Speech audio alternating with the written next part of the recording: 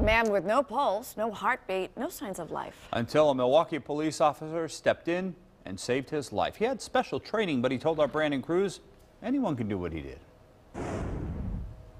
That's right, yeah. Sergeant Stephen Chin had been an EMT before, and it was that training he got there and then he gets through the department that made him grab an automated external defibrillator to save a man's life and restart his heart. No one should ever be afraid to grab one of these and use it. Sergeant Stephen Chin of the Milwaukee Police Department is talking about an automated external defibrillator, or AED.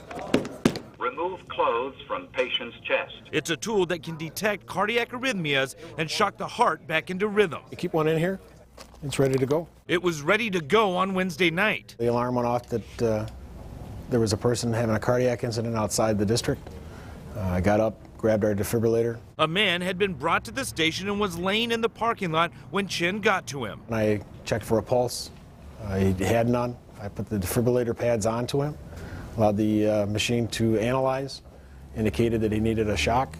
One was delivered. While the machine was reassessing, Chin performed CPR and mouth-to-mask compression, and the man's pulse was fading before the machine said another shock was needed. We went through a total of 3 shocks, as well as mouth-to-mask compression before the fire department arrived. The man was taken to the hospital and survived. Using an AED before the crew gets there from the paramedics is absolutely essential. Patty Flowers of the American Red Cross says having AEDs available can be the difference between life and death. Why wouldn't you want that extra tool so that you can get that person better and back into the world? Which is why Sergeant Chin is thankful he had an AED at his disposal. I'm glad to know that he's doing well, and I wish him the best. I hope he continues to pull through.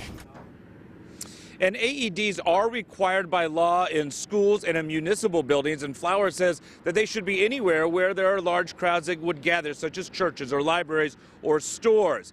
As for Sergeant Chin, he's very happy that the man is alive, obviously, and says that he had done this before 20 years earlier when he was in an EMT.